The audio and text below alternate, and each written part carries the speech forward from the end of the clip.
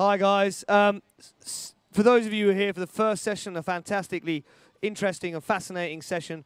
Just the same sort of rules apply as last time, which is basically we're going to start about 10 minutes behind, just let people sort of wander back from their lunches and have their piddles and their poo-poos and make sure they've had their caffeine and their nicotine and all of the other sort of vices that people need in order to survive these sorts of days. So we'll be on about sort of 10 past, okay? Thank you.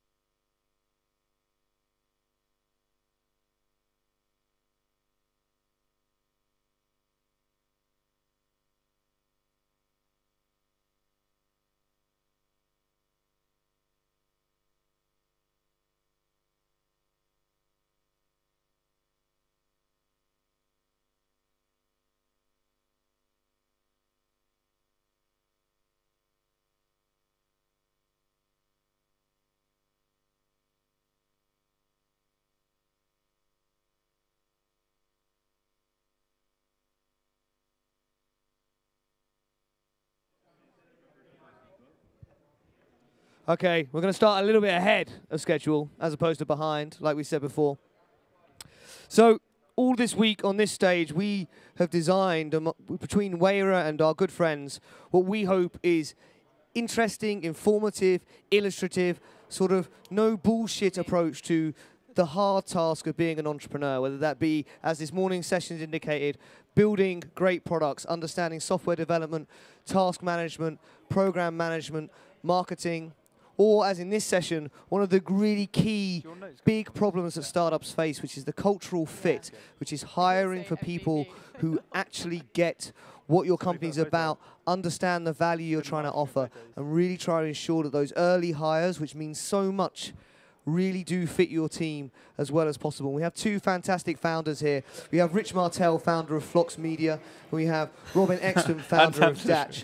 Now, both of these are superbly talented, beautiful, young, interesting, dynamic humans. Absolutely. Who have probably failed a lot, have probably learnt a lot. Yeah. And I think over the next 2 hours, they're going to share some of those failures with you. And what we'd like is, this morning we were all a bit flat sort of in this room. And we really want to make sure that we have quite a dynamic back and forth, lots of questions, lots of interaction. So if you do have thoughts, feelings, comments, you're just slightly uncomfortable, maybe you have an itch, please do put your hand up. Please do talk to us. We do really want to try and engage you in a meaningful way so you can learn as much as possible from these fantastic people. And for those of you who are unaware of what WAYRA is one of the premier incubators in London. And those of you who attend all of the sessions that we're putting on this week, you will be eligible for a free pass to get interviewed for the WAYRA Academy program. It's a fantastic program. Robin's probably the best person to talk to really honestly and openly about it because she's actually been through it. So is Rich. I apologise, Rich. But I'm better than She's definitely going to be better than But okay, Rich says still talk to Robin, and that's fine. We'll go along with that. But do talk to them about what it's actually like. You can also talk to Anne, who's sat there. Anne, wave your hand. And you can also talk to me, and we'll happily help and answer any questions. So without much further ado, let's find out what it takes to build a truly fantastic startup team. Okay, hello everyone. As Ben said, we're going to make this slightly interactive. We're not going to talk at you for 2 hours because that would probably be relatively unbearable. But we're going to make this hopefully a useful session for you guys to tell you what we've done to build our teams and hopefully help you guys building yours. If you look bored or you fall asleep, I will pick on you. You will look bored a minute ago. You've got to make sure you look more enthusiastic. Yeah, don't look around. I will pick on you.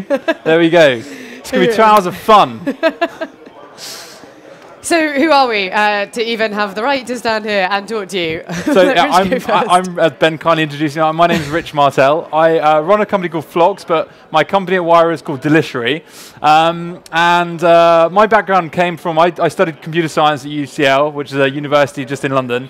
And my first experience with entrepreneurship came in my 3rd year of uni, where I went into the library one day. I had an idea that I was going to set up a website based around spotting attractive girls in the library.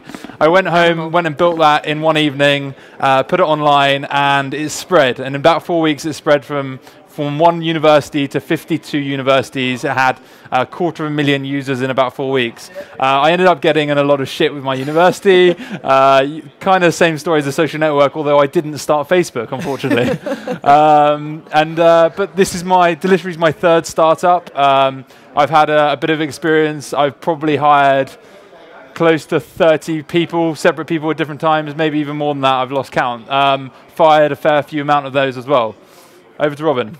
So I have a little bit less experience than Rich. I started work at a branding agency, was doing the more corporate creative stuff. I worked with the dating business for a while, thought it was really interesting, and then for some unknown reason decided to jack it all in and start my own startup. So I am the founder of Datch, which is a lesbian dating app. So kind of like the complete opposite of Grindr. So it's just for girls and it's more of a social network. I have made a lot of mistakes in a very short period of time, including lots of really bad hires, bad freelancers, and bad agencies. So I will be able to tell you a little bit about that, but now have a fantastic team that I have eventually managed to hire. So we'll try and tell you what I've learned so far from doing that part. So what are we doing today, Rich? So yeah, we wanted to basically give you, and I know building a team is probably kind of like, oh, where can you go wrong? Trust me, it's the biggest single place that you can fail in a startup is building the wrong kind of team or hiring the wrong people. A startup is based around the people that you work with. And if you don't choose the right people from the off, that's firstly choosing somebody you're going to work with and go into business, that's a co-founder, then you're not going to go very far. So we're going to go into kind of how we get that kind of fit, what do we look for, what kind of skill sets do we look for. Then obviously if that goes pretty well, you're going to look to want to bring on more people. You're not going to be able to do everything yourself. So we'll look about hiring and the different options you have with that. And to be honest, things have changed in the last 5-10 years in the way people do business. So we're gonna go through kind of the new ways of hiring. Come on, welcome, bring more people. Come on, come on, you're late. Jesus. Well, we're just getting into the good stuff. Yeah. You want to start from the start, just so these guys can catch up? Might as well pad it out a bit more. Yeah. No, it's fine. Culture. Obviously, one of the big reasons people work at a startup is because of the culture. Nobody wants to go and work at a boring bank or anything like that. So we're going to talk about culture, what makes culture important. Interns are really important. I brought an intern along today. Sahil, wave. He's my intern. That's him. You can go now. That's it. You don't need any more. and advisors. So we're going to go into all that in terms of how you can get interns and how you can get advisors and what you should really look for in that. Okay, so just to kind of precurse how we will be giving this talk to you, hiring in terms of founders and getting a new team is a constant balance. You have this like dream of who your founding team member or the person you're going to hire is, and it's probably this amazing designer that has built the most beautiful apps that you've ever seen, or this like ninja hacker that's going to be able to build your product for you collectively with you in the space of 6 weeks before you take over the world. And the reality is, this is complete and utter bullshit, because most of the time, whenever you're looking for a founder or you're hiring, you're feeling pretty desperate, because either you have an idea that is really exciting that you really want to get going with, or you've lost someone from your team that you're having to add to it, and you know they're going in 4 weeks, and you don't have the money to get a recruiter, and you don't have the time to find the right person. So you're constantly juggling between the kind of person that you know you really want to get, that you think could be out there, versus the really brutal reality of feeling pretty desperate and wanting to get someone into your team as quickly as possible. So what we'll try and do throughout the talk is try and give you tips on how to achieve the dream and the kind of best practice and ways to get those great people, but also against the brutal reality of trying to get the great people as quickly as you can for the money that you probably will have running a startup, which will probably be none. So, founders and friends. Here is a core team structure. So, first of all, can you put your hand up if you are currently running or looking to kick off a startup? That went to Lower plan. than I thought. Okay. No, that went to plan. I was like, worried that 50%. I was worried that no one's going to put their hand up. So. And if the guys that did put your hands up, are you familiar? Like, have you heard of these terms at all before? Put your hand up if you have. Okay, cool. So this is how every kind of startup team should be formed. It's the theory, it's what every investor is going to look for, it's what every accelerator is going to look for, and it's broken down into your hacker, your hustler, your hipster.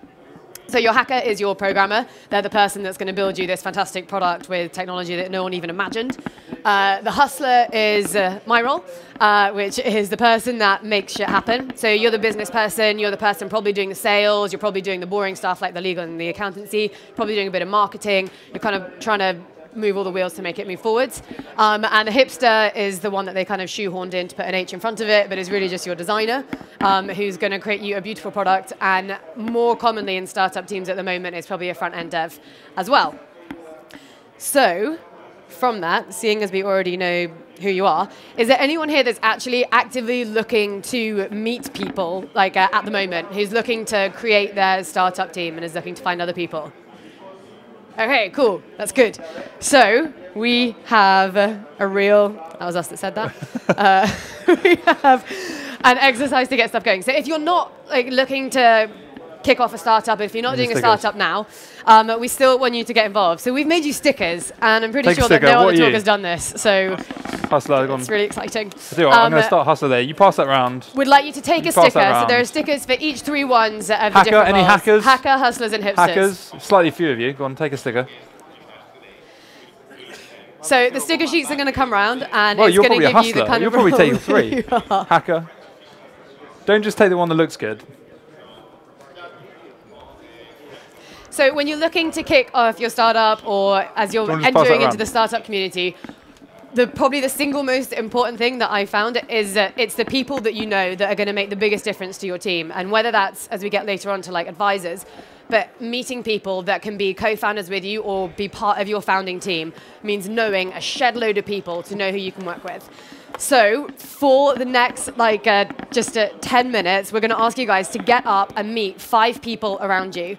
So if you're working on an idea or if you have an idea, it's literally like 30 seconds, introduce yourself to each other, work out if you have something in common that you could possibly help each other with, and if relevant, exchange contact details. Because although the person sat next to you may not be able to help you within the next 2 months of what you're doing, it's quite possible that in 6 months' time, you're going to have a business that might be in a different place, that the person sat next to you could know someone that could really, really help you.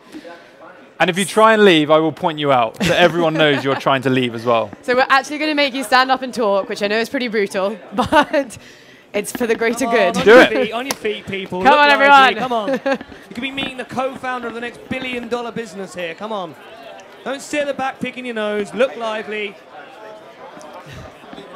No, we're going to call you out. Oh, look, people leaving. What's your name? See you. They can't hear me.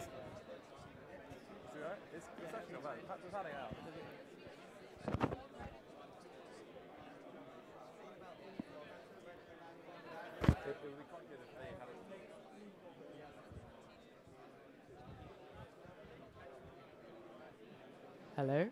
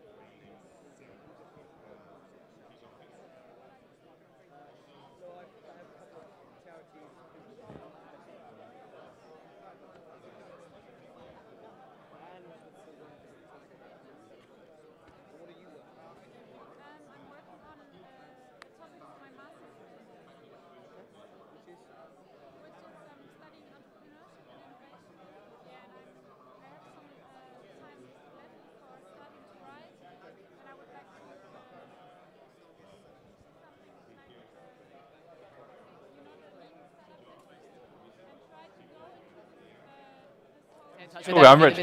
Is there a hustler? Is anybody a hustler? A hustler. We've got a hacker here who needs a hustler. I'm just facilitating. There we go. That's what I was doing. Hello.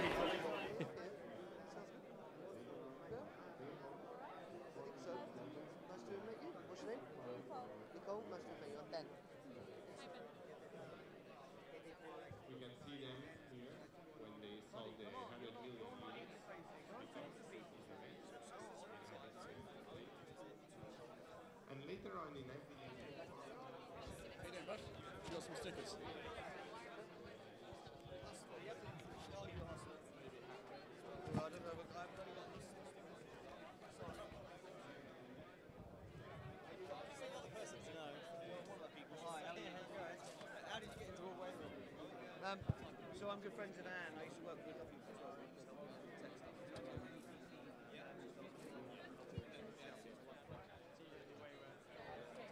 So no, I mean I helped out in the demo days.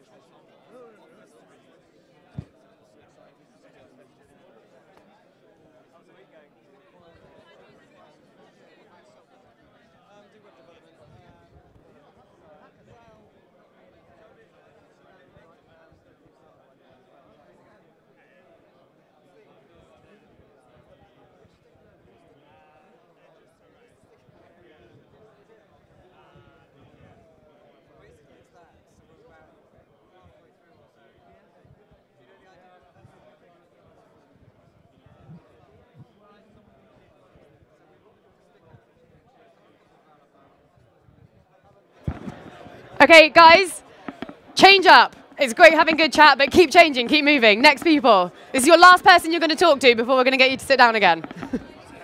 Come on, stop talking to the people you're talking to. Find someone else. Someone else. You never know what life may bring you.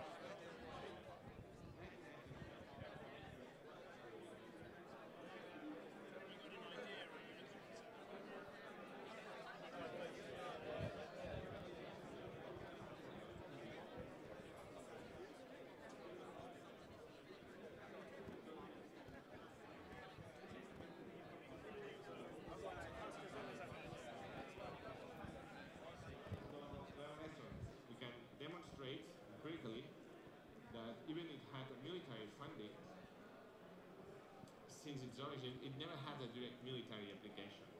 The goal was to restore sharing. If it was for the business world, internet.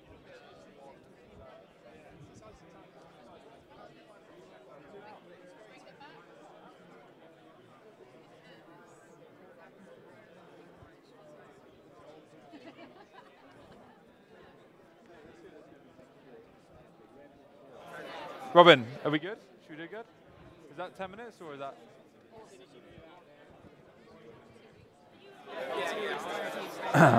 Cool.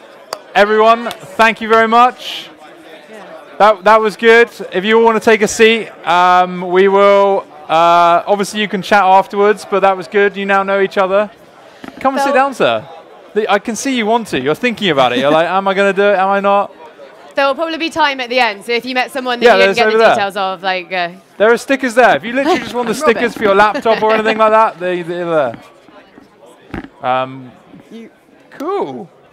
That was exciting, wasn't it? Okay, can I just say, whilst all you were standing up and having fun, look at all the boring people still sitting down. They're not having fun. You're having fun. This is where it's at, guys. Okay. Oh, we're talking about pies here, right? This is my bit. Now you've met okay, so obviously, once you've got a company and you set it up, a lot of people, one of the main things they ask is, how do I structure the equity in my company? I've got 100% of a company. How do we split it up between us? Now, sometimes, and a lot of people advise this, just say you've got 2 people and you're co-founding a company with 2 people. Sometimes it's right to go 50-50. Now, sometimes that is the case. Sometimes it's not. And I'd say it works well. You look at co-founders like Sergey Brin and Larry Page and Google, and that was obviously, they had a pretty similar skill set. They came into it with the same amount, and they pretty much matched each other, so that was pretty fair. But sometimes you might find one co-founder has more resource than the other. One might have more skills. One might have more money to put into it. And so there are other theories where you should split up a company into, say, 4 or 5 different slices, and you reward one slice for whoever's going to be the person who goes out fundraising, whoever's going to go out and sort of build the product, whoever's going to go out and sell the product, whoever's going to go out and manage the company, and you can actually sort of work out. And I think what you've got to do is you've got to pick something that's fair. But what's more important than all of this is making sure that you have vesting in place. And vesting is not about making anything to do with vests, but vesting basically gives each co-founder security that you're in it for the long haul. Now, you've probably all heard these horror stories where you start a company with somebody, and after, say, a year, 18 months, the other co-founder goes off and does their own thing. They've had enough of it, or they've got a kid, they've got married, they don't want to be sort of living off ramen for the rest of their lives, and they've just got fed up. You continue building your company, and you somehow manage to turn it into, say, a so maybe a $15 billion company. You're pretty happy, but then they turn up and say, hey, I want my slice of the pie. You don't want to get into that scenario. So what vesting does, it makes sure that the co-founders are aligned in their interests. So say, for example, you've got 2 co-founders, each with 50%, and then you raise investment. Often an investor will say, we want to have those shares vested. And that means that the co-founders will have to earn their shares over time. Typically, that's a 4 or 5 year period. But one of the things that to be honest, when I started a business, it wasn't something I was that keen on. But looking at all the stories where co-founders fall out, it makes total sense to have this in place. You always think, like, that won't be us. We're tight. We're a really good team. But even within, like, WAYRA, we see team structures changing all the time. You can't anticipate what's going to happen, and you have to get the formal stuff in place, so you're covered. And just be honest with yourself. It's kind of thing. It's very rare. I mean, even when you start a relationship with somebody, it's never a guarantee that it's going to work out. And what vesting does, it's pretty much a prenup. And it just works out, it determines how things are going to work out if it doesn't go quite well. So this is all great because it's kind of, you've got a founding team and it's all done really well, and we'll come on to a bit on how you could find a founding team and what you should look out for. But some of you may be a single founder, which is the situation that I'm in. So I'm a single founder of my business, and there are large analogies to be drawn with being a single mother. These are your 6 children that you are like constantly looking after all the time. And if you're going to be a single founder, there's a lot of support that you're going to need. You're going to probably need a lot of money, and you're going to have to be pretty flexible, because running a startup by yourself is undoubtedly like 6 times more time consuming and harder than it can be if you have a team to do it together with. However, it can be okay. So quick show of hands is a selection of companies. Does anyone know out of these which were run by a single founder? So put your hand up if you think it was Amazon. Plenty of Fish. You might not know Balsamiq, but it's a really cool templating system that if you're doing a startup you should use. Anyone know Balsamiq? Yeah. And eBay. Anyone think it had a single founder? So the real trick in the slide, they all did. Hey, you can do it.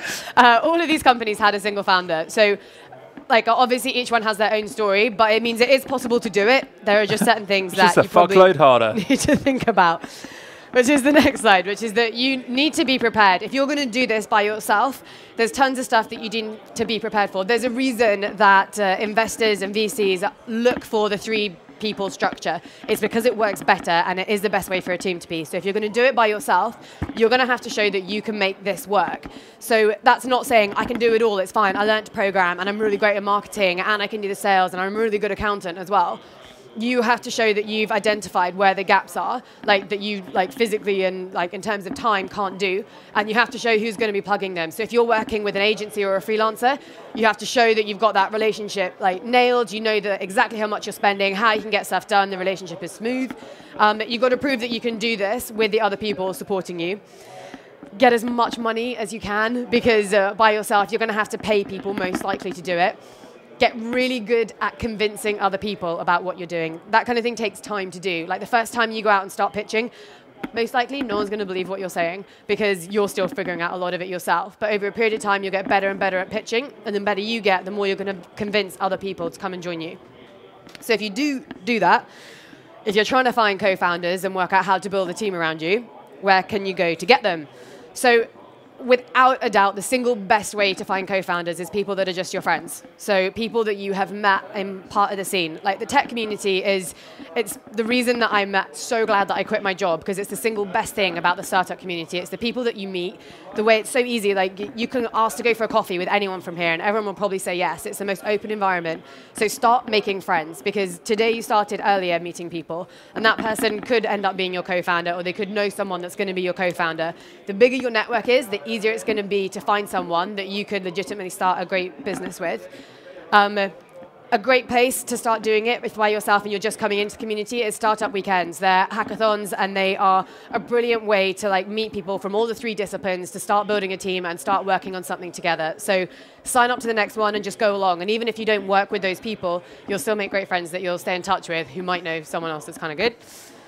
Work in startups, that's a great site that you get lots of people posting on it. I've definitely known people that have met their co-founders through it. It's a bit easier if you're a hacker and you're looking for a hustler. There's a lot of hustlers looking for hackers, but it's definitely worth checking it out and putting a post up to have some conversations.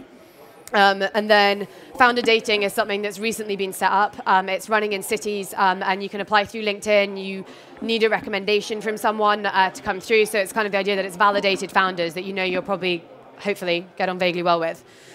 So if you are looking to create a founding team, what kind of things should you be looking for in your co-founders, Rich? Well, Robin, thank you very much. Well, to be honest, one of the things you should look for is complementary skill sets. There's no point you both being programmers or you both having sales skills. To be honest, to begin with, when there's just 2 people, there's just too much to do for you to have a lot of overlap. And that's why the kind of hacker, hustler, hipster philosophy is kind of preached about. And to be honest, I know that a lot of people say that that's kind of what you should do. It's very hard to make it work out like that. And I don't think you should kind of can it in because you can't find that. You just have to make do with what you have. Like Robin kind of set up a business by herself. She's not a programmer. Are you a designer? I'm a PowerPoint designer, which I'm not a good one at that, you can tell these. But she is a hustler and she can find the resource that she has. But one of the main things, that I have a co-founder with my company, Deliciary, and one of the main things that I looked for when trying to find somebody to start that business with me was somebody who could help me do the things that I didn't have time to do and do the things better than I could actually do them. So I'm a programmer by background. I studied computer science at uni, as I mentioned. So one of the things that I'm probably not as strong as other people in is sales and actually the business development of things. And so my co-founder is not a techie guy. He's not really a designer, but he's a very creative person and he's good at sales. And so he kind of handles that side of things, which really helps me. One thing that you've got to look at, though, is you've got to get on. There's no point just having a sort of a complementary skill set and then not get on with that person. You've got to be prepared that you've got to work with this person, probably more than you're going to see your girlfriend, your wife, or your husband or boyfriend. You're going to be living with this person pretty much 24/7, although you should be. And so that's the kind of thing. You need to get on, and I think it's one of these things, you can't do this in a short space of time. Getting a co-founder is like going out with somebody. You can't just decide you're going to go out with them after the first date unless they're really hot. And that's the other thing. Don't choose co-founders based on how attractive they are. It never works out well. Next slide. Moving on. Okay.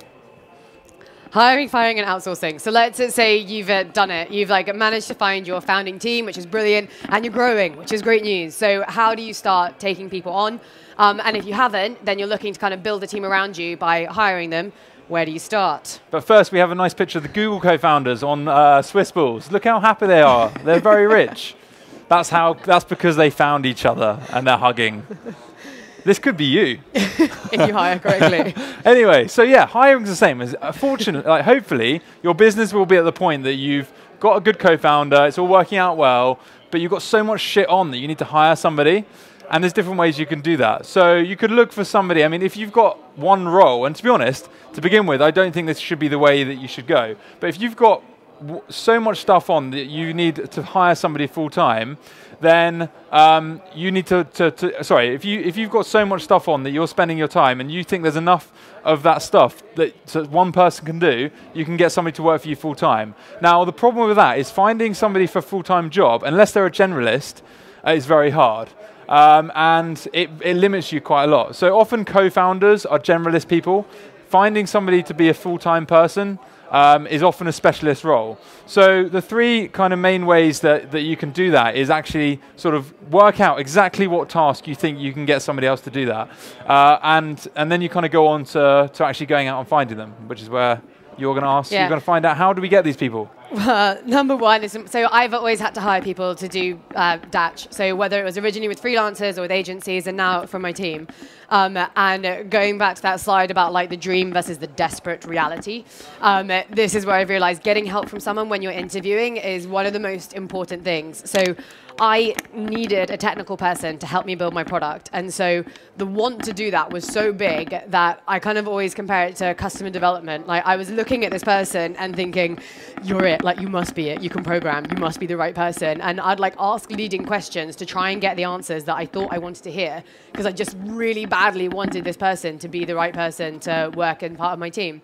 And the minute that I had advisors to come in and start joining me and actually interview with me made the biggest difference. So if you're looking to hire people, first of all, write down, way before you meet them, what you need from this role and then what you'd like from this role. And almost, if you can, record the interview, because it will give you, if you're by yourself, it will give you that perspective afterwards to listen to what the person said when you ask those questions, rather than nodding and going, yeah, oh, I'm sure that's fine, you'll learn it, that's okay.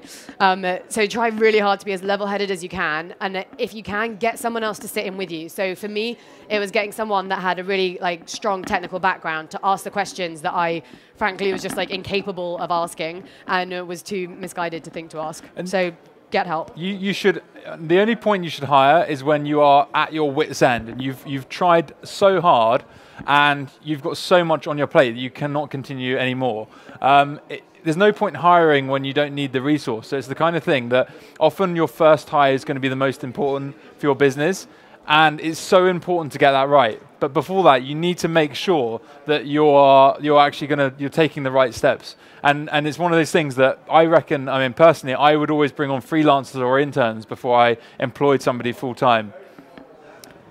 Just another interim slide, just in case. So yeah, interns. I mean, interns for me are the best way to go when it's starting your business. And I think that the sort of job economy, how it is at the moment, it makes it very easy for you to find interns. And there are lots of very bright graduates that are coming out of university that are ideal for the first kind of employees for a business. They make for kind of a temporary resource. They're fairly cheap. And a lot of them have got some very good ideas, and they've got some great skill sets that are often aren't sort of realized upon. And another thing is, one of the things that you have when you're first setting up a business is you probably don't really know exactly what the role that person needs to fulfill, maybe unless it's a technical role. But often when it's kind of biz dev, sales, community management, you kind of need somebody just to handle that stuff and take that off your plate.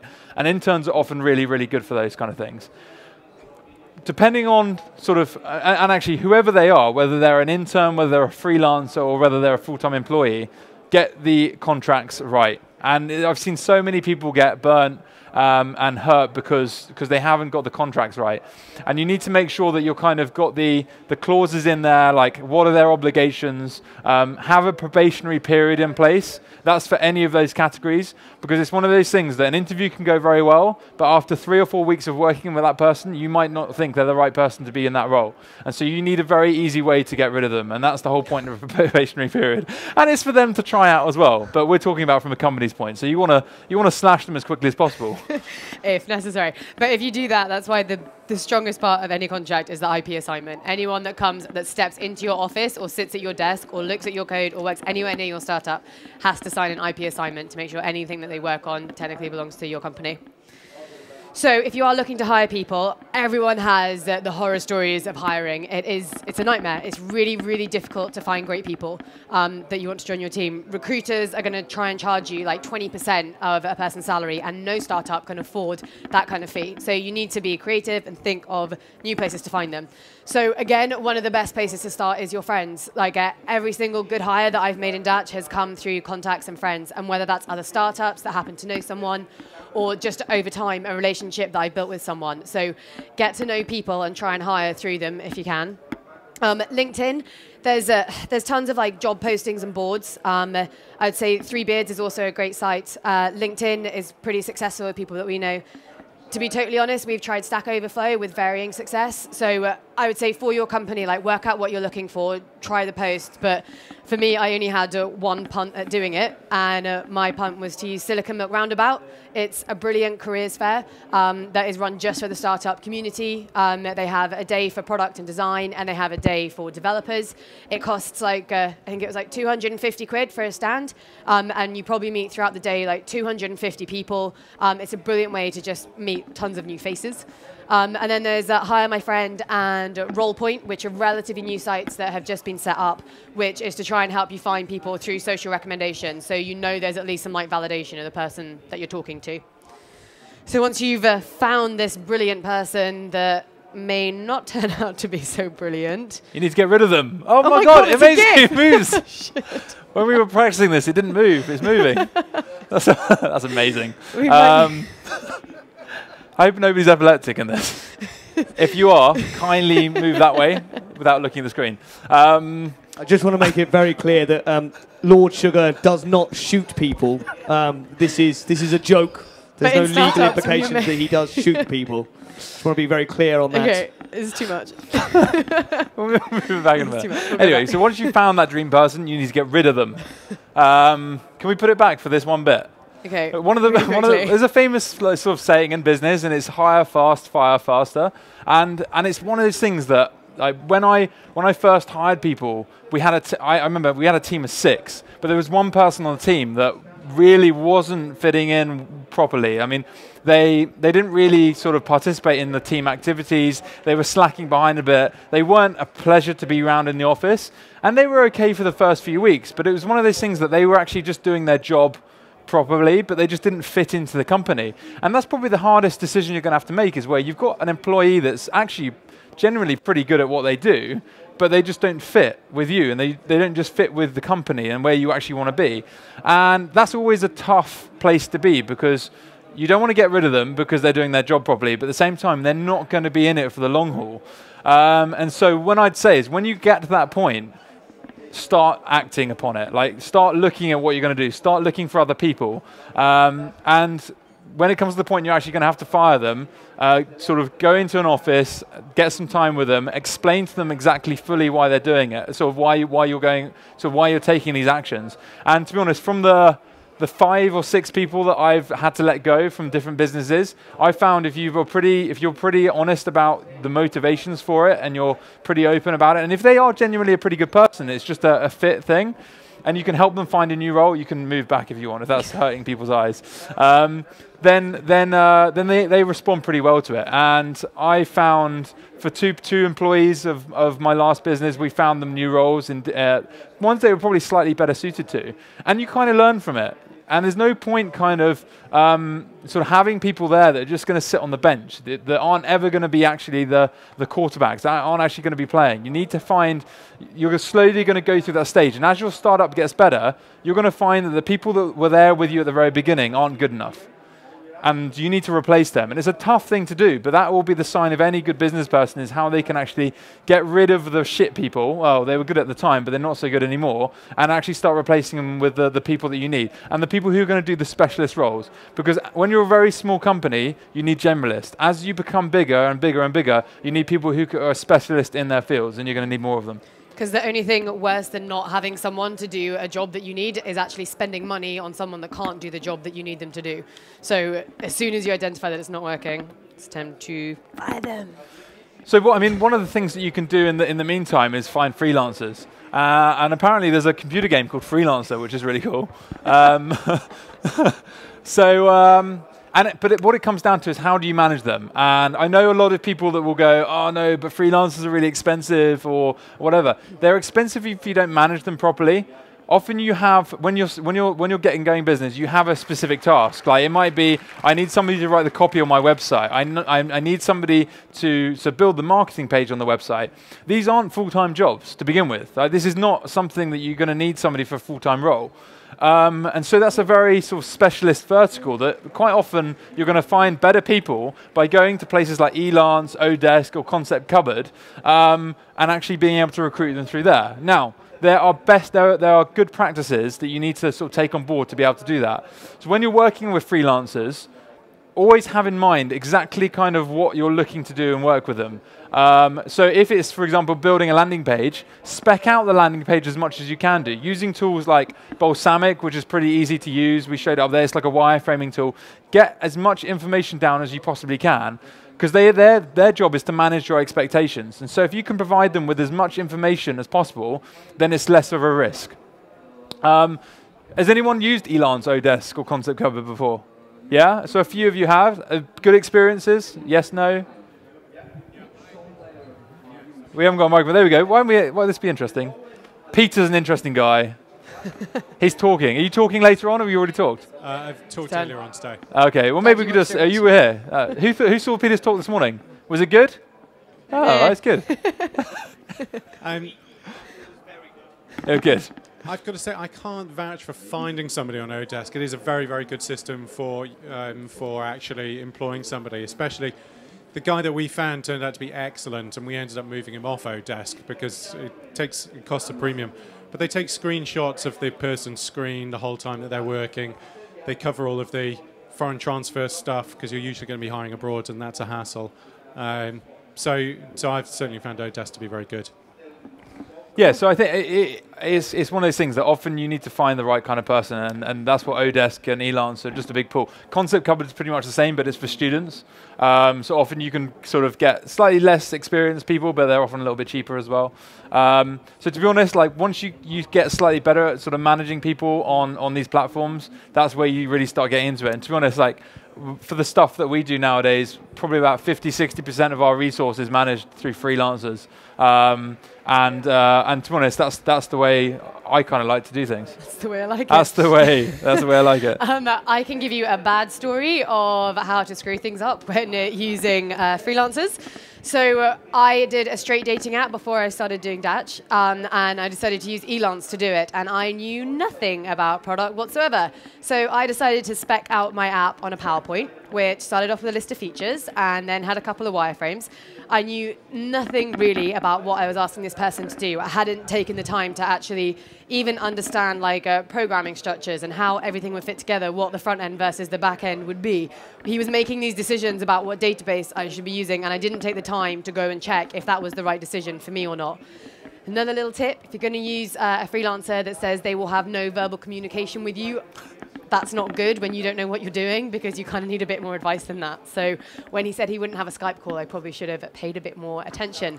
And when it gets to the stage when you're having emails, when they're saying that they need to feed their children, and you're saying you need your fucking app, it's probably not going too well, and you should work out when the point is to leave. So know what you're doing, as Rich said, like when you go into this, learn as much as you can. If you're going to this resource, like be aware what you're asking for someone.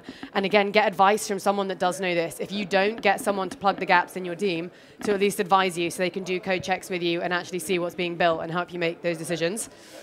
Another thing I messed up was using an agency. So agencies are a kind of solution. Seeing as Rich runs one, I will treat this with caution. But generally, in experience, agencies are a solution. And going back to the dream desperation scenario, you're often going to be using an agency because you don't have many other choices. You probably tried to find a founding team. You probably maybe spoken to some freelancers and the cost isn't right. And so you've spoken to some agencies who says that they're looking to do an equity share with you. And they'll take 15% of your company and maybe a small amount of money to help you build something. If you use an agency, the fact is you're going to get something done, and that's a good thing. If you're trying to build an idea and you've got something, it's great to start moving forwards with it. But I would just say be prepared and kind of understand what you're about to lose. So agencies are pretty expensive. So if you've got tons of cash, it's probably actually okay because you can keep paying them as time goes on. If you don't have that much cash, think about how much equity you're giving away. I don't know a single startup team that has worked with an agency that has been happy with it after 6 months, except from all of Flox's customers.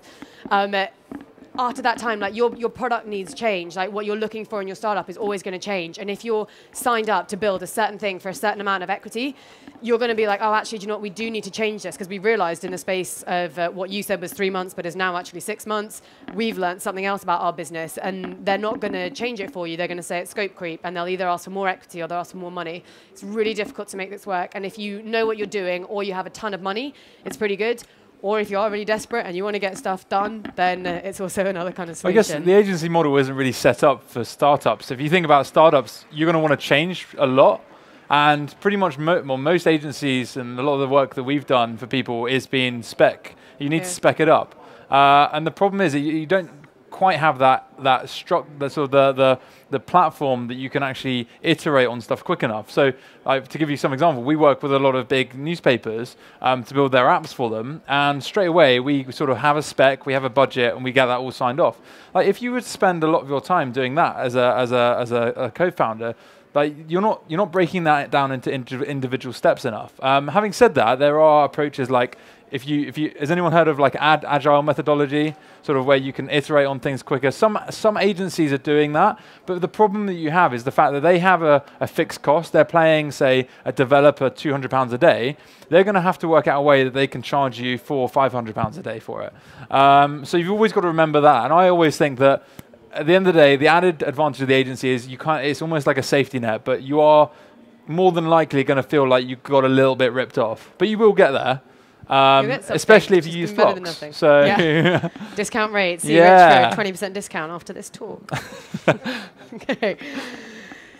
Your culture. So culture can kind of be broken down, and we're going to break it down into two different parts for you. One is kind of like operational culture and how to actually make the day-to-day culture within your company work.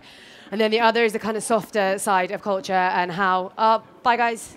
Guys, what's happened here? We could follow them. We could just do the talk. So yeah, culture is... where are you going?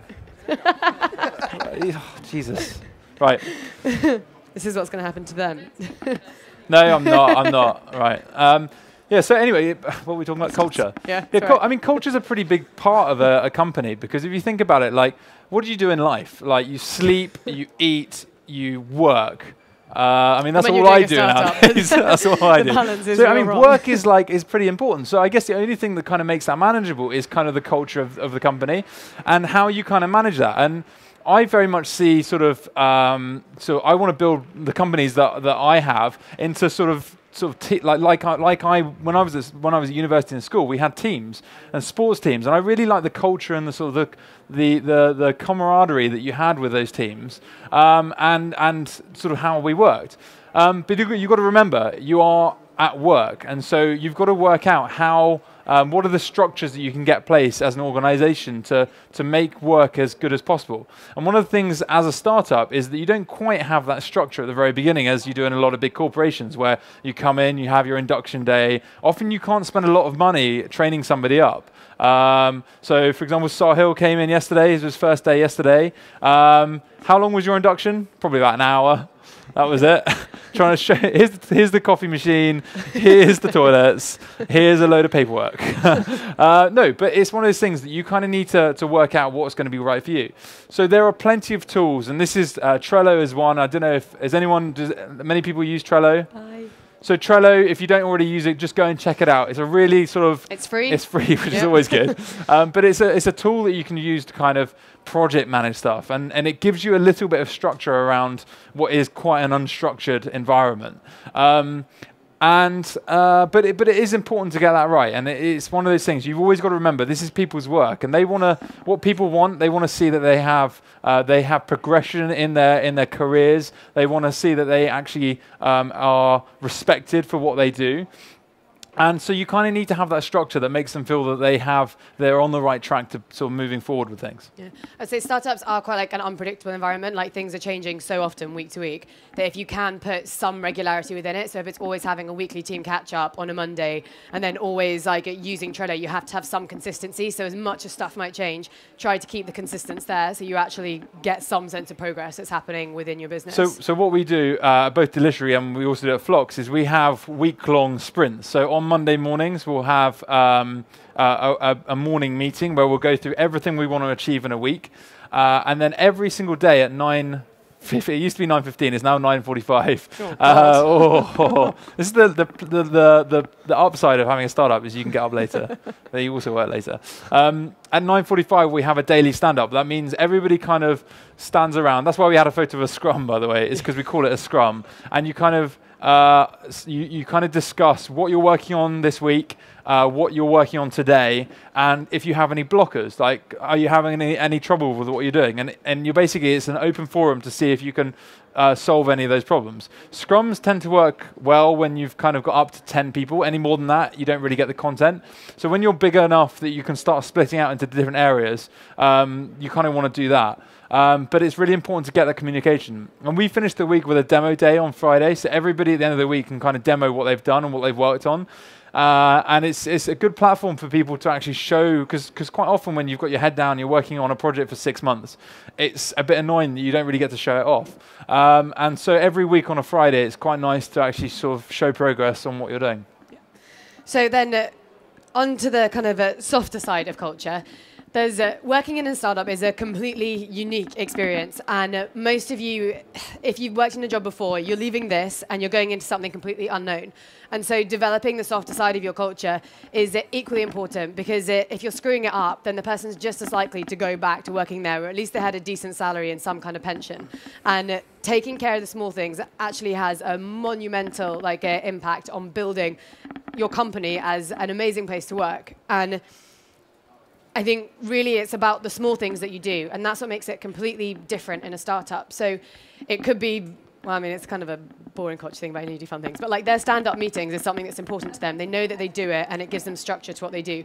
We have like a weekly bake-off. It's a largely female team, and it's a cliche, but we have a weekly bake-off, and someone brings in cake like once a week. But it's the kind of stuff that becomes important about our company. Like, that's what people like about it. We always have sweets on our desk, and people come and visit our company because they know they're going to get that. Yeah, jelly beans are really high up, lesbians. But you have to think about these things, because some things will just happen naturally, and some things you have to actually take the time to consider to make sure that they do happen. So we are going to ask you to think about it. So if you are setting up a company now, or if you're thinking about setting one up, or if you have a hypothetical company that you might set up, what kind of culture and what kind of company would you want to build? And it's best to think about it through kind of like emotional points almost, so like an employee or someone coming into the company. So, or even actually good examples of if anybody's worked at companies that have been doing this well. Best examples that you've seen it. And what we're going to ask you to do is write down these 3 things, and we're going to randomly pick on you. So do please write them down or think of something for each one. And the best one gets a T-shirt. Gets a job at Dutch. Then you can have any men, which mainly is they can get a Dutch account. And the overall winner gets a place at WAYRA. Is that right? Is that right, Annie? A place. So if you want a place at WAYRA, it's 40,000 euros funding.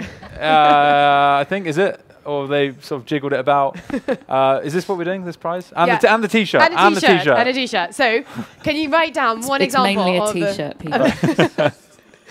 Of either the kind of company you would like to work in or the kind of company you would like to set up, what would be an amazing thing that you could do that would be like a weekly builder thing? So if it is like a weekly bake-off, or if it is a weekly trip to the pub on a Friday, but maybe more creative than that.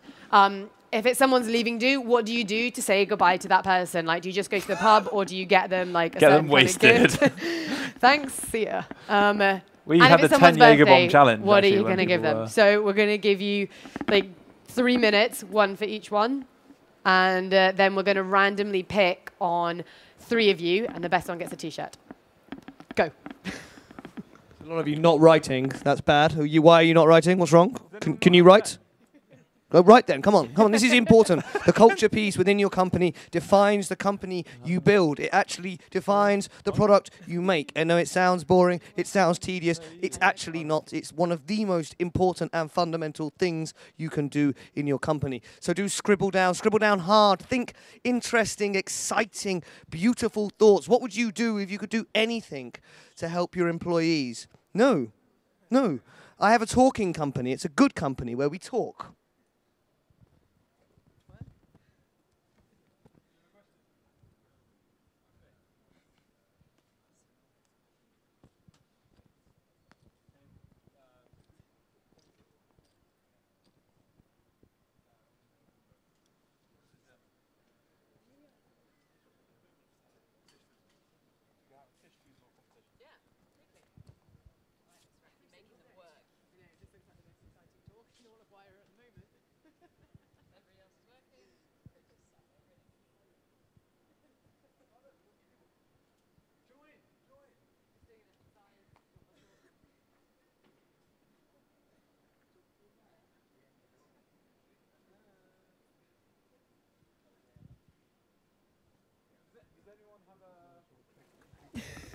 Does anyone have an urge to tell us about an experience they had at maybe at one of their old companies that was really cool or really bad for culture?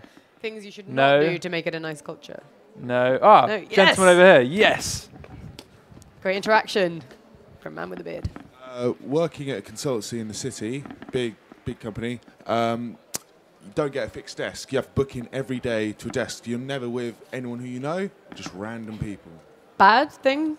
Obviously, it's terrible. Just checking. Also, you have to keep your desk tidy because I guess it's not your desk. Yeah. Yeah. Which we are both monumentally bad at doing. Yeah. Okay, how are you doing? Do you guys have them down? Yes. Feedback loop says yes. Yep. Cool. Okay. So you pick first person. First person. You. Yes. No, he's got the wrong one. That's fine. Okay, you have a battle. He's got the best. So for the first one, for a weekly builder, what would you do? Well, I would once a week make a trip or something useful. So, for example, it would be going to, I don't know, make a campfire outside and guitar, music, beers, something like that. Or maybe even be useful, like go to the elders' home and something like nice. that. Actually, practical stuff. You get a bit wrapped up inside startups building things that don't actually turn into something sometimes. So that would be very good. This gentleman, he's grinning. He's got something funny to say. He's got a good one. All right. Hello. Yeah. Because I'm starting a startup around classes and local lessons, I think a good thing that we would do is go to a local class once a month. So we'll pick out a class, a random class in a hat, and then once a month we'll go to a class as a team. I think that would be something good. Yeah. I think that's an amazing idea. Good. You pick a few. Guys wearing the same shirt. Awesome. The one in the front. It's slightly different. And then we'll have one behind as well. A leaving party. Someone leaving on their own accord is quite annoying. So I think emulate the person the whole day, the whole office. Ooh, dress nice. the same as them. Yeah. Same mask. Which you guys prepared for? Like this, basically. something like that, maybe. I don't know. Nice. And then the chat behind you. I don't know. On Friday we can go out to have a drink together at the end of week. Would you all have to drink something specific, like shots, or do you think you could be flexible with I it? think beer goes Beer. away. Just have a loosener before the weekend. Yeah. But you can see, I mean, as I say, startups are a pretty unique atmosphere, but there are some... Wait, best idea. What are we doing? Oh, yeah, what was the best idea? T-shirt. Who's going to vote for this? I think the school was the best idea. Yeah, that was quite nice. That's a great idea. You got a place in WAYRA. Yeah, 40,000 euros. That's not official. You haven't got a place in WAYRA. That's not true. Okay. So in all seriousness, though, yeah, startups are a pretty unique atmosphere where you look at some companies and you don't need to be like Google where you have a free canteen of food and sweets and lots of things like that. You could be Apple. You could be Apple like that. But you could look at companies like, there's a company called Buffer. Every year they take all of their employees away to some remote island and just work with them on a week. Actually, they also offer, they all work remotely. So they basically kind of get up when they want, work when they want. Obviously, you have to manage that pretty well, but it seems to work for them. There are amazing perks. Like in our team, we don't have like a fixed start time for everyone. We know what hours everyone wants to work, but we kind of let everyone pick the hours that they wanted to start that works best for them. So everyone knows what time we're meant to be like online and when we're doing stuff. So it's completely flexible, and it's the perks. That's the great stuff about running a startup, and then use Trello to manage it. Yeah. So, I mean, when you join a big company, it's often quite a daunting experience. So you've got to, I always think, put myself in my employees' shoes and think about sort of how they're feeling. What is their first day going to be like? Is it going to be quite like joining Apple? Is it going to be like joining Apple? So in Apple, they give, on their first day, they give out this kind of card that kind of explains that, it says there's work and there's your life's work, the kind of work that has your fingerprints all over it, the kind of work that you'd never compromise on, that you'd sacrifice a weekend for. You can do that kind of work at Apple. People don't come here to play it safe, they come here to swim in the deep end. They want, what? Oh. Thought somebody was kicking off then. Steve. Just carry on. Jesus. So, I mean, it's quite good also. You can prepare your employees for working weekends, as they clearly have done. But it's the kind of thing. I mean, it's building a culture. You can get a... you're always going to find your team will work much harder if they actually genuinely believe in what they're doing and they actually feel like they're part of a team and they don't want to let anybody down. So it kind of starts from day one. It's about building a brand for yourself, and I mean, boy, does it help with sort of hiring when you've got a good sort of culture and a good brand around that. Yeah. Yeah. All right, so on to our favorite section of building a team, interns. Interns are awesome because when you are getting going with your startup, you do need help from as many places as possible. And there's kind of like the official side of what we should be saying as part of this presentation, and then the kind of like reality of what you're really looking for. Shall I say the official side? You do the official side, yeah. Interns must always be paid minimum wage or more, blah, blah, blah, blah, blah. No, but genuinely, like, I think there's, interns are a great resource, and you can go and speak to people like internships who've got a big stand outside and really leverage off the fact there are lots of smart guys who are still at university or have just finished school or have finished university even that are looking for their first step up in life. Often these guys haven't been able to get jobs. I mean, the job market is pretty tough at the moment, so I'm not going to hold that against anybody. And you can genuinely find some really, really good people. Yeah. So, I mean, what you should do is pay the minimum wage, but often you can get away with a lot less than that. So this is not the official side of the story, but if you're running something that you kind of really strongly believe in, like I probably work on quite a unique startup and tend to meet quite a lot of people doing what I'm doing, you will often find that you'll meet someone that's willing to work with you for little to no money. There are certain rules about doing that you have to be very clear on. One is that you cannot set any requirements of what they have to do as part of that job. So you can't say what hours they have to do. You can't say, when they come in, like when they leave, what they do day to day. It's kind of, they're effectively volunteering at your company. And for that, you can cover their costs, so their travel costs. So I've hired interns from a range of 50 quid a week to like a 200 quid a week, which is getting close to minimum wage. realize when you value an intern, because if they're doing great work, like, don't take the piss. Like, there's a point, everyone has like a maximum point that they can reach. But if you can get them working with you, it can make a hugely significant difference to your business to kind of get you going. But also, interns are kind of up for a lot of stuff, except for sex. Don't try and get them to do that. That's not never a good idea trying to do that. Don't worry, Sahil. Don't worry.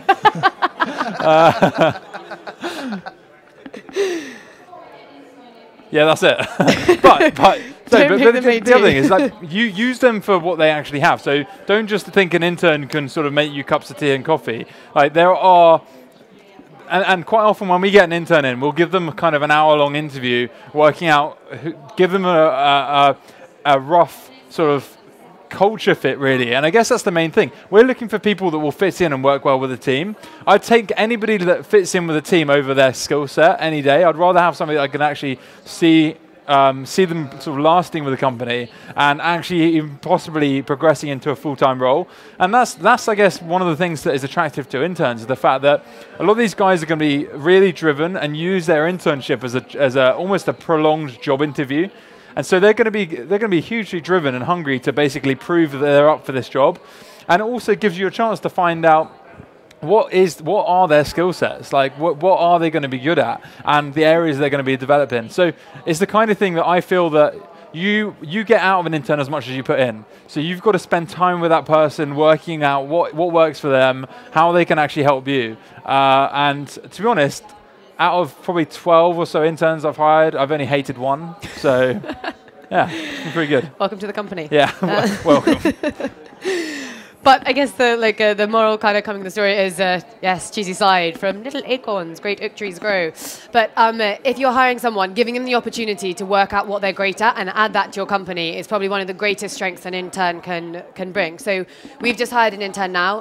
He's come in. We've got a specific campaign that we're running to talk about the gay scene at universities, and he's going to work on a marketing project for us and getting that in the right channels.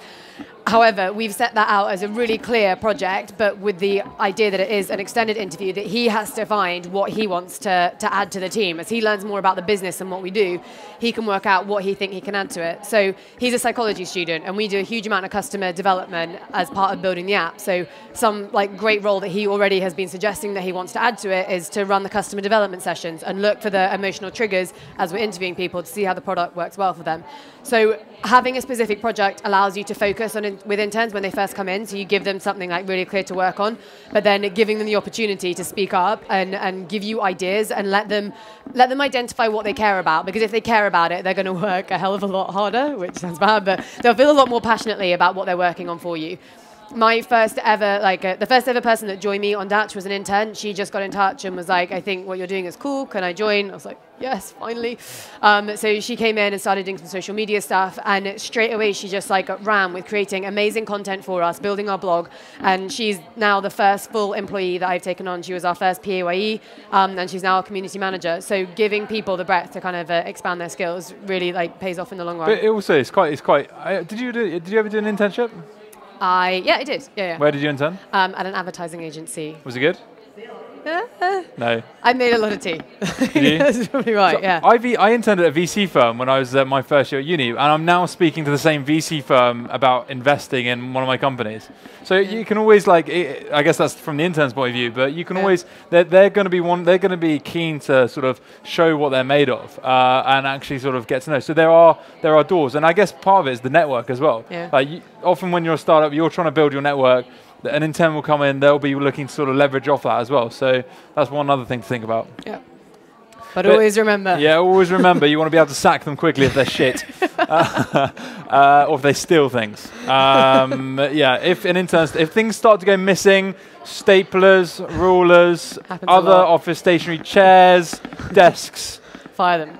What? Fire them. Fire them. Fire them. Get rid of them. Even if they can't prove it, get rid of them. It's but make sure you have your IP assigned. So in hands, You'll probably have a bit of fluidity with interns. They're probably going to get an offer of a real job. That's probably going to come up if you can't afford to pay them properly yet. So make sure that every single thing that they've done while being at your company belongs to the company. And it's a boring thing, and it's really easy to get excited about a new person coming, but get them to sign that IP contract the minute they walk in the door. But also, I mean, you might think employment contracts, lawyers, really expensive, I don't want to pay them. So you can actually go online and just find lots of legal companies actually giving out like template documents. Taylor Wessing do this. Does anyone know any other legal firms that are doing this?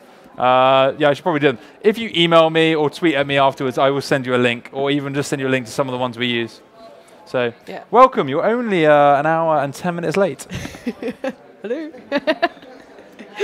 Okay, so coming into the home stretch, advisors. So advisors can be one of the most superb parts to building your team, and it's sometimes forgotten, ignored. It's sometimes one of the hardest things to sort out, but it's probably one of the things that you should pay the most attention to, because you're talking about getting expert advice coming into your business. Yeah, I think advisors are really important. And when we started at WAYRA, there was this whole kind of day where we dedicated to sort of bringing on mentors and really looking at areas in our business. So this is basically somebody that can be your wingman, I guess. It's somebody that you can meet up with kind of once a month, or even a few people you can meet up with once a month that really help fill in the gaps. Way fill in the gaps of your business. And so, for example, with Deliciary, we have 4 advisors. We've got one who helps with our business development and sales. We've got one who actually owns a chain of restaurants. We've got one who's a really good user experience expert, and we've got one who is a recruiter and just has a very strong network. And what you'll find is a lot of these people, when they're fairly successful, they want to give something back. And they want to look at companies they can possibly get involved in. They might be able to sort of pick you up early and maybe invest in you later down the line. But it's really somewhere they can actually maybe spend just an hour a month, and it's something that they can use the skills that they've got in a way it's almost like charitable, I guess. Yeah. It's always one of the, when you first start up, you always kind of think, seriously, are these people ever going to like pay me any time or attention? Are they ever going to be able to like spend that amount of time with me? And to be honest, you don't know until you try. So you need to find the people that you think will make a significant difference to your business, and then just try everything you can to get to know who they are. Don't assume, like when I first started Datch, I was like, oh, I should get all the heads of all the big dating businesses and see if I can get in touch with them. And that's not the right thing to do. I'm trying to do something that's really different to other dating businesses. So as Rich was saying, like they identified the different parts of their business that would mean like growth for them and things they didn't know about. And they're going to be the strongest advisors that you can get. And meet them for a coffee, like just tell them what you're doing, ask their advice and input. If you can, wait like 4 to 6 weeks, go for another coffee, start buying them a coffee, start buying them a lunch, and then put in the question and say, I would love to have you as an advisor. If I were to buy you lunch, or if you'd be interested, could we carry on doing this every kind of 4 to 6 weeks? So yeah, I think a lot of people think when we said, do you want to be an advisor? So a lot of people said, well, what does that actually mean? Like, how does it actually work? And I think the way I structure it, at least, is I make sure we have one day every month. So maybe that's the first Thursday for breakfast. We meet Neil Dodd, who's the head of user experience at Wonga, and we either meet him at our office or we go over to him and we have breakfast with him. And we go through kind of our user journey, and we work out, he basically sort of judges it, and he spends that time with us. Another one of our advisors, we basically email him a week before with our problem, and then we go along, and we've pretty much got a one-to-one workshop where we've got one of the top guys at Telefonica in advertising putting his time, which I don't really want to know how much that's worth, into our company for absolutely nothing. And he's doing that because he loves to see startups develop. He's actually invested in 2 of his previous startups that he's helped guide along. And I guess for him, it's kind of a way into the community as well. You'll be surprised at what people will give you. Like, it can be down to time, it can be actual resources. Like introductions. Introductions is one of the most invaluable. But so, exercise number 3. So we want you to think about... This is quite a fun one. I like this one. This is a good one. Yeah. We want you to... This is a good one. I'm going to sit down here and let you do this one. We want you guys to think about who would be the advisors that would make a significant difference to your business. So if you're not working on startup, then maybe like turn around to someone that's sitting near you that you know is, so you can work out some ideas together. But try and think about the top 5 people, like where the weaknesses are in your team and in your business, and who would be the individuals that would make a really serious difference. And then we're going to play a game. 2 degrees of separation might be quite lucky. We might need more like 10. But what we're going to do is pick on some people and get you to suggest one of those people that will make a difference. And you'll be surprised to see if there might actually be anyone in this audience that might know a way that you might be able to get hold of that person. Yeah, so if you can stand up and say, I want to meet Richard Branson, then we'll see if anybody else has an intro to him. Rich knows him, so... Richard Branson, probably not so easy, but... Think across like all the different businesses, whether it's like product or acquisition or marketing or business or an accountant. Yeah. I want to find a really good accountant. I've got, and you stand up and I'm sure we can pair some people up. So have a little think, a couple of minutes, what do you need? And then we'll see if we can do some matching up. This is added value, people. We're giving this away for free, just today only. Getting something. Today only, tomorrow it's going to be £10.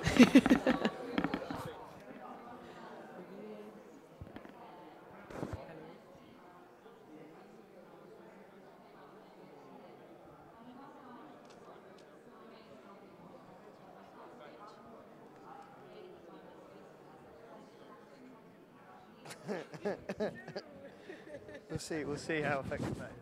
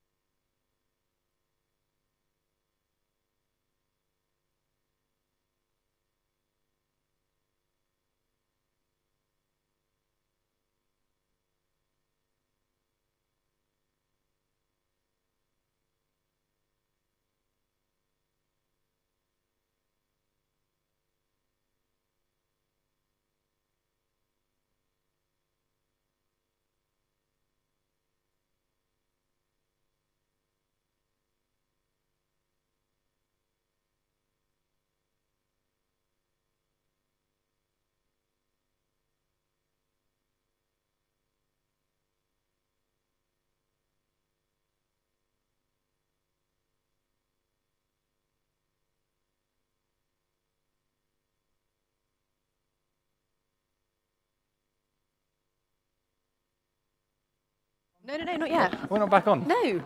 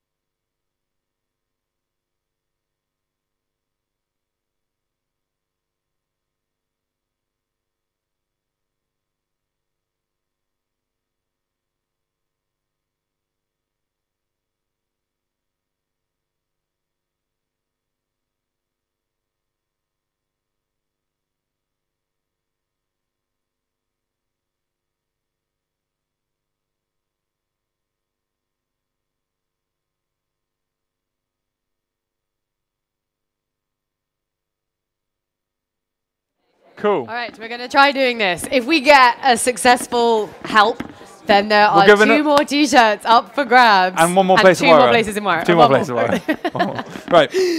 Okay. I'm going to go to the lady. Why don't we open out. Let's see who's got, who urgently needs help in one area. Who's got somebody they need to find? Go on. Yes. Who do you want to find? You were first. Go. Who are you looking to meet? Phelan Mackle of O2. There we go. Ah. There we Tell go. him to come over here. No, he's going to speak to her. Yeah. You can speak to Annie afterwards. Oh, he's here. Bring him to the stage. Oh, bring him to the stage. This is how good it is, right? Magic is in action here. Elon Musk is here. Is in the room, yeah, exactly. It's going to be magic. Is Elon Musk here? No, he's not here. Sorry, Elon Musk is not here. Right, anybody else? Who wants to meet some cool people? Okay. Anyone Surely else? This is the magic we can make happen. They're coming now. Microphone. I need some marketing help. You need some marketing help. Seth Godin. Does anyone Seth know? Godin. Does anyone know Seth Godin? Anyone? Friends on Twitter? What type of marketing help do you need? Full stack. Full stack. Whoa, I need a full stack marketer. So, one thing with picking advisors is it's often good to narrow down to specialities. If you were to think of, like, if it is marketing, then you want kind of like brand development. Like, that's where you can find someone that either is like the creative director at a branding agency is going to be easier to get hold of than a CMO at a big corp. So it's great to go for everything, but it's also more accessible to often break it down. So if you went for someone that was like great at branding, someone that's great at like growth acquisition, someone that's great at events, we'll give you like 2 minutes and we'll come back to you and see if you can think of anyone in one of those spaces. Update on Phelim. He's in an IPR session at the moment, so he can't come, but be here in 55 minutes. What's that in English? What is IPR? And a performance review. Oh, right. Oh. So it's corporate bullshit. No. It's somebody else's review that he's doing for I one of love his it. staff. Let's do That's it at the still corporate Dome. bullshit, right? So he'll be here in about 55 right. minutes. Has anyone else got one? Otherwise I'm going to start picking on a few people. Yes, Oh, yes. down here. Down here. Welcome, you can join. I need No, he's, Only if you're well he doesn't connected. want- Sorry, what?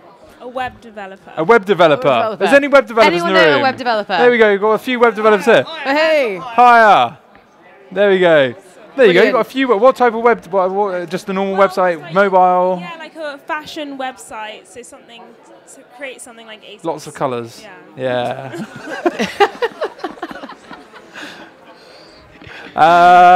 Cool. Remember Okay, those let's guys see. and Let's talk see if to we each get other some names. afterwards. Does anyone actually have specifically somebody they want to meet? Like, go on then.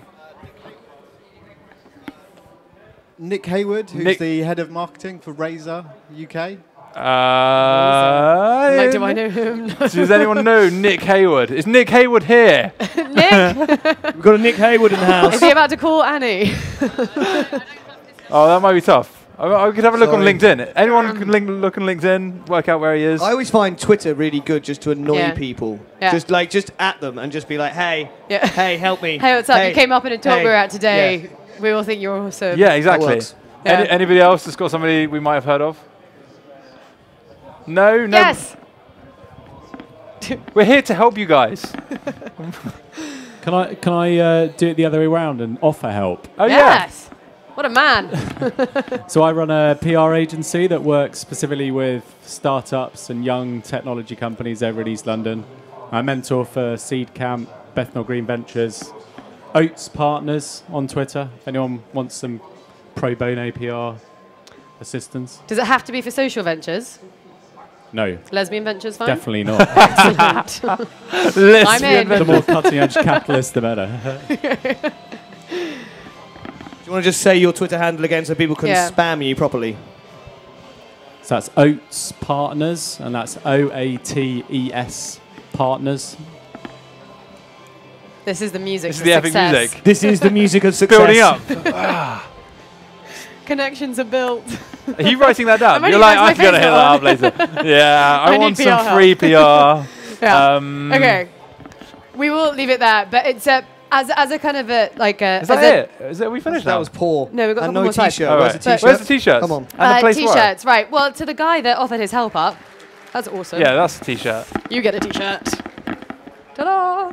I would give one to Annie because she actually is bringing someone over here, but she's probably Annie got one. works at WAYRA, Yeah. so it doesn't really work. Could you just ask one question? You get one because you're about to find a web developer. Yay! To advise you, not necessarily to build it. But anyway, as a technique, like it's always really a good idea to have that list to hand, to know who the top 5 people are that you're looking to meet. And every single person that you meet, like pick the one person that you think they might know, because you will be completely surprised who that might be able to introduce you to. And always ask. Like if you don't ask, you don't get. So just always ask. It's always amazing as well. You can often think that some people are just you're out of your league. You're never going to meet them. But if you stalk them long enough, you will meet them. And harass them on Twitter. Obviously, use like social media. It's amazing the fact that you can. Are you wanting to chip in here? Is that all right? Yeah, go for it. Cool. So we have two WAYRA academies in London now. We have one which these guys are part of, which there's 17 of you in there now. 17 guys. 16, they got rid of a shit one. No, there's still 17. Come on. There should be less. Honestly. These guys are taking the space. 17 of the startups in the London Academy, and we've built another academy which actually also is focused purely on socially responsible businesses. They start on Monday. There's 10 of them, so we'll have 27 startups all in the same space. They start on Monday? Yeah. That building's definitely not finished. Don't tell them that. Right, shit. There's going to be a lot I left the office and there was like dust everywhere. There's going to be a lot of work over the weekend, Rich.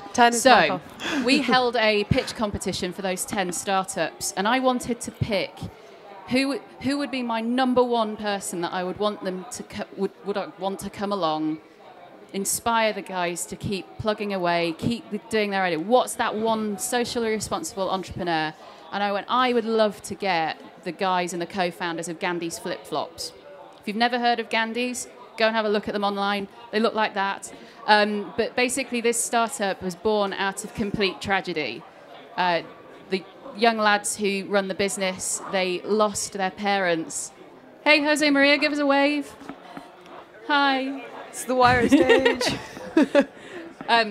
That's just the global CEO of Telefonica there. Anyway, Gandhi's Flip-Flops, started by two brothers who actually lost their parents, who died in the tsunami, the Boxing Day tsunami 10 years ago.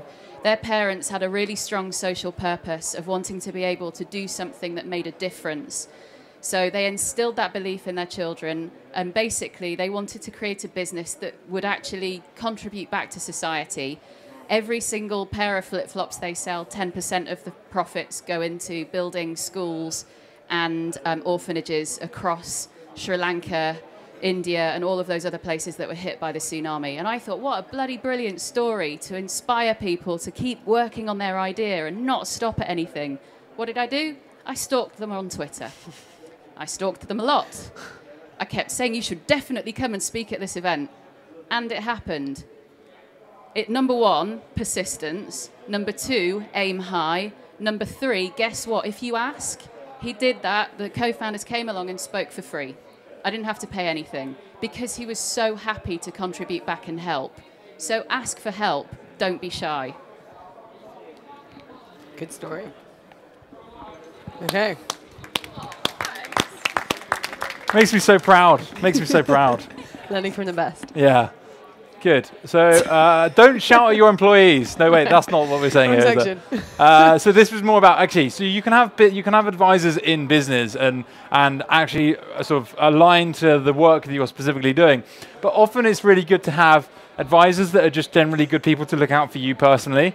I've got probably 2 or 3 people that have followed me.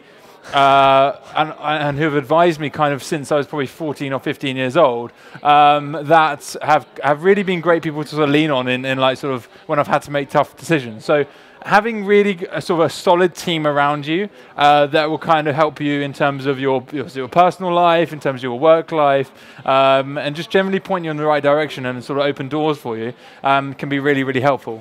The personal ones can be more important because that your business needs will change and your whole business might change. So having people that you're going to stay in touch with throughout your whole kind of career is really important. I just want to kind of add, especially if you're someone who likes throwing up businesses and failure and sort of not achieving very much, having a mentor, just having one person who is your sort of trusted business ally who you can go to when you're in tears, when you've bankrupted yourself, when you've unable to pay your staff is really, really useful just because they have been there, they've been through it, and it makes you realize you're not alone. Sometimes having advisors can be very, very useful for business, but you can be a bit afraid to maybe go and talk to them about the actual problems you're facing. So if you don't have a mentor, do try and find a mentor as quickly as possible. Yeah.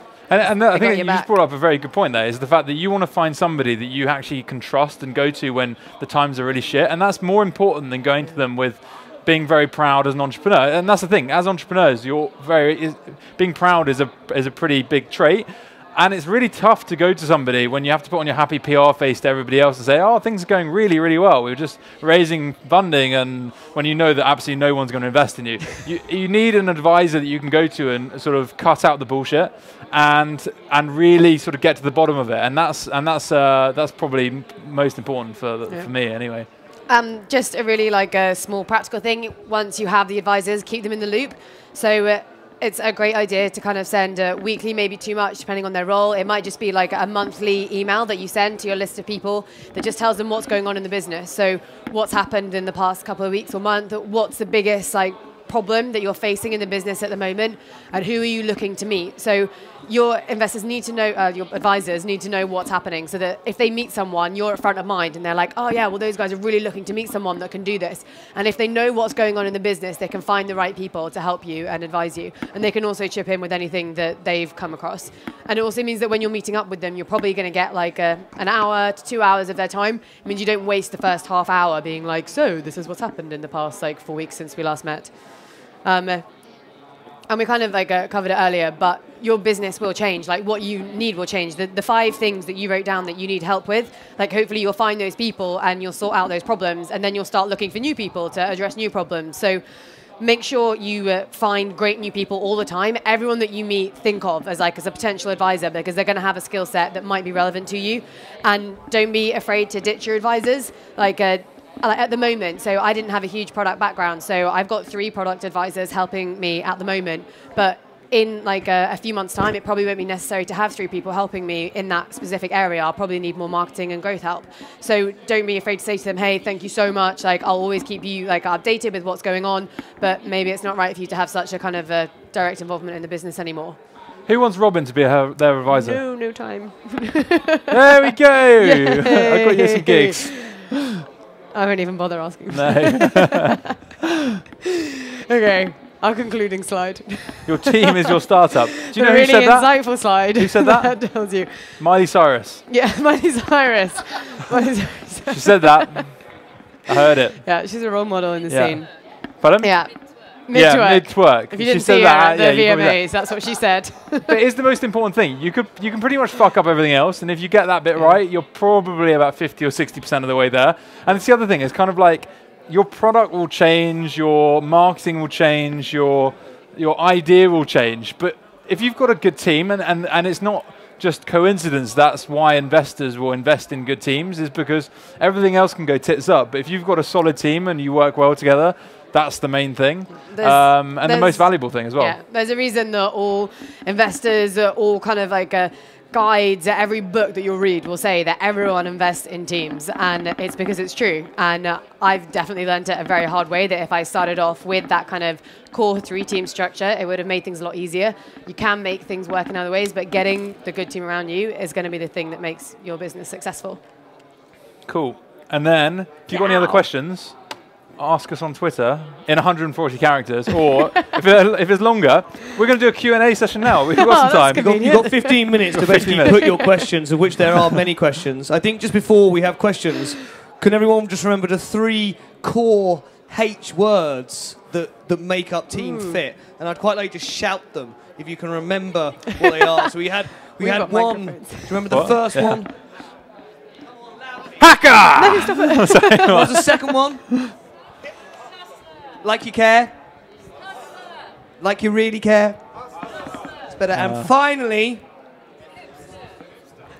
well, Anne cares at least. Awesome. So that was excellent participation, everybody. So yeah, we're going to open up to the floor. If anybody has any questions on anything to do with Startup Life, kind of what we do with our spare time, we do nothing because we work on our startups the whole time.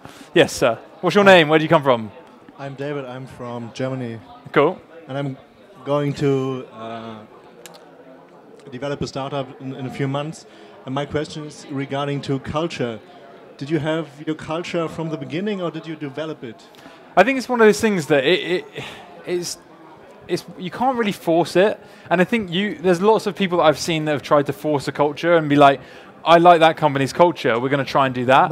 And sometimes it just doesn't work very well with what they're doing. No culture is going to be exactly the same, and I don't think you can copy other companies as well. I think you've got to look at, well, what are your core values for the business? Where do you want to see your business sort of positioned in the future? Not just from an internal perspective of where the employees feel that you are, but also from potentially future employees, your customers, and everybody else actually looking down on you. So it's one of those things. I think to begin with, you have an idea of what the culture will be, but you've got to sort of, as any kind of position in a startup, you've got to adapt and you've got to progress it as it grows. And as you grow as a team, your culture will change as well. I kind of personally think, like, in a startup, your culture is you. It's probably going to be a team of like 2 or 3 people. So it's probably just going to be what you guys like to do. And you can't force it. You can't work out like, hey, that sounded cool, so maybe we could do it. It's got to be things that you like doing. But you can think about it a little bit and just make sure you kind of regularly do stuff. And as your team gets bigger, it does get more important to guide it a bit and make sure that those things are still there. But it's just going to be you guys and what you like doing. That's why we bake and eat sweets. Peter Nixie, you have the stage. Do you mind if I make a quick observation? Kind of Go pass for on an anecdote. So, come up the front. Come up the front. Yeah, go on. Come up the front. There we go. Welcome. So when you guys were talking about building teams and bringing people on board and recruiting them and so on, there's one thing that I've learned over a couple of companies that I've done. I have just effectively split tested. And when you start a company, especially when you start a startup, you're kind of a bit terrified when you're running it because you don't know whether or not it's going to succeed. And you kind of hope that nobody else is going to figure out that you don't know whether or not the thing's going to succeed. And you don't entirely know what you're supposed to do next while you're doing this whole thing. And so there's a huge temptation when somebody comes on board, and it's a huge thing, I feel, for somebody to say that they're going to work with you. I mean, it's a huge responsibility that you take on. And when they do that, there's, I think, a lot of pressure on you as a founder and as an employer to deliver to that person. And having split test 2 different ways to do it, I can say that there is one very bad way to do this and one very good way to do this. And kind of was this intentional split testing or accidental split testing? This was accidental split Okay. testing. This was classic. I'm going to do this really fucking badly to see what happens and do it quite well and see if it's better. No, I wish it had been that calculated. It was just I was a rubbish boss and then I was quite a good boss. The really bad way to do it is kind of the natural, fearful way to do it, which is to try and hoard information and to expect your employees to prove to you that they're worth you paying them. So the first company I did, I actually had 2 amazing people come on board. They've since gone on to do huge things. But I kind of kept information from them, and I also kind of expected them to prove to me that they were working all the time. And that really kind of isolated me from them, and it created a nasty working environment. And since then, over the different companies that I've done, and kind of with the last one, I've gone to completely the other end of things, where when somebody comes on board, in effect, I really try and do as much as I can for them. So I try and teach them, and I help them out with the things they're doing, and I try to make sure that the company's letting them operate in the way they want to. But I really kind of, in whatever way I can, whether it's teaching them how to code or teaching them something else they don't know, I'll try and give to them. And we also have done in this company, and in fact our product is about this complete transparency in everything. So we've gone from hoarding information to letting everybody know everything, the state of the funding, the state of the design, the state of everything else. And just as an anecdote for all of you to kind of take away as you want, between those 2 companies, I know the people in this company would just walk on water to make this company succeed. And the people in the other company didn't really like being a part of it. So kind of, and ask not what your employee can do for you, but what you can do for your employee mentality will really create a huge amount of loyalty from them to you. I think that's quickly to pick up on that, the whole transparency thing, because that's from a founder's point of view, that's quite a hard thing to sort of open up to. Yeah, if you're just basically telling anyone. I even know that some companies actually share the salaries in the team, and they actually sort of also let the team determine the salaries. How did you sort of make that step, and what were your main concerns when doing so, like to open things up? Is anyone here familiar with Stripe's email policy? Yeah. Anyone else? No. It sounds like a pain in the arse, to be honest, when I look at it. I don't know enough about it, but to get... go on, you explain it. Yeah. Well, Stripe have an email policy, and essentially kind of our software was doing this. Almost all of the emails in their company are public, and they're all kind of filtered, and they're through different lists. But essentially everything is searchable and available to everyone. A lot of stuff is actually literally sent to everyone. Even things that are direct person to person go in full visibility of everyone else. And so we did this, and our software was doing this, and we did this from the start. And I think it's something that it's quite easy to do if you do it from the start. As soon as you don't, they start building up pressure points and knowledge reservoirs and so on in the company, which are difficult to break down. And by the time the company gets the size of something like O2, people's entire jobs depend on hoarding information. But if you can do it from the start, I think it's fairly straightforward. Our investors saw everything that we did. They saw all of our discussions. Our employees saw our investor updates. Literally everything was transparent, and it meant the other huge thing that it did is that it meant when we switched direction, which you have to do a lot as a startup, if you're sharing everything, and especially if you're sharing your customer development stuff with everybody and sending around to everybody knows why you're changing direction, and they understand that it wasn't resonating with the customer, and so there's never any kind of backlash when you say, so everyone, we've got to like stop trundling down the line, we've all been powering down to date, and we've got to switch over here, because they know, they've seen that people said they wanted that and they didn't want this.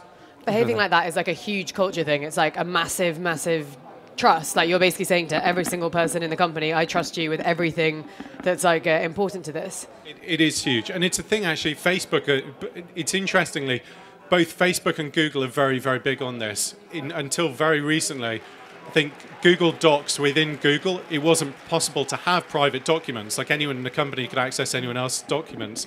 And in Facebook, almost, I think most of their stats and so on are available internally. It's very empowering to people if you can do it. Yeah. Top tip. 5 minutes. Okay. So we've got time for a couple of questions. Thank you. I'm just wondering what your thoughts are on share options for early employees. Have you used it? Do you think it's worth it? I'll go quickly. No, I haven't yet. Because it's fairly expensive to set up if you're kind of doing it officially and properly. You can kind of make commitments of options to go out, which Rich might have done. What? Share options. Yeah, well, in terms of, I think typically when it varies, but so for example, for Deliciary, we set up at the very beginning, we set up the option scheme. So founders had 85%, and then we allocated 15% to options. Is that as like an ESOP? It was EMI option scheme. Okay. Yeah, so you have to write to the government, and if you're so other stuff. If you Google EMI option scheme, you get the employees get certain taxable benefits of receiving them as a full-time employee. I very much think they're a great thing to do. It's a very good way to align people. Same with obviously founder vesting. Make sure you reward them over a period of time, and that they there are certain rules in place. So for example, if they leave, they have to sort of exercise them within a certain amount of time, or if they're a bad leaver, they don't even get to exercise them at all. That kind of thing.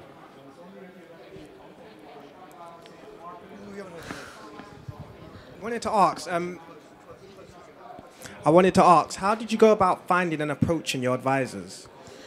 Harassment, Twitter. Like most people that I met was actually face to face. I went to an event where they would be talking or where they would be doing something, and I would literally go straight up to them afterwards and be like, "This is amazing. I think you can make a really great difference in my business. Can I meet you for coffee?"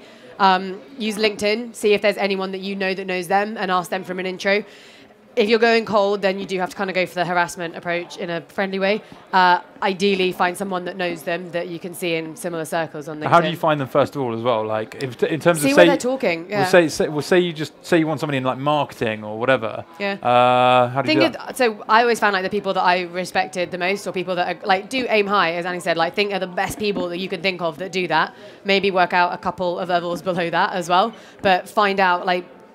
This is weird, but I really want Mary Portas to advise us in our business, and I found out where she lives and where the coffee shops are near her house. So should I walk past and she's there, then that's where I can be like, hey, funny thing that you might want to hear about is I run a business that does this. But work out how to, like, where they'll be. Here's a good plug for WAYRA in terms of actually, since this is one of the benefits. I've done 2 companies outside of WAYRA, one in WAYRA. One of the biggest things is the network that they have. So being out, I mean, we had this whole day of mentors, and to be honest, out of the 4 that we've got, 3 came through WAYRA introductions, or people that just came by and ended up speaking to. Yeah, that was a really good way of doing it. We'll do one more question, and I think we're going to have to call it done. Okay, I'm sorry. Ooh. Sir, who's dressed the same as the man behind him. Hi. Being a non-techie, I'm trying to build an MVP. Should I outsource it, or should I look to try and take on a technical co-founder? Is it a web MVP or is it a mobile? Web. Build it yourself. I would say learn to build it. And it sounds scary, and I know you probably really want to do your idea as quickly as possible. But if it's web, you can learn to program web. Like I did a 10-week course. It cost me, I think it was like 1,500 quid. And I would happily build an MVP afterwards. And as part of it, you can like stay friends with the tutors. They'll probably help you with your product. As part of the course, you'll probably build it. And it doesn't mean you're not the person to build it long term, but it means you have something to then go and convince other people to come and work with you.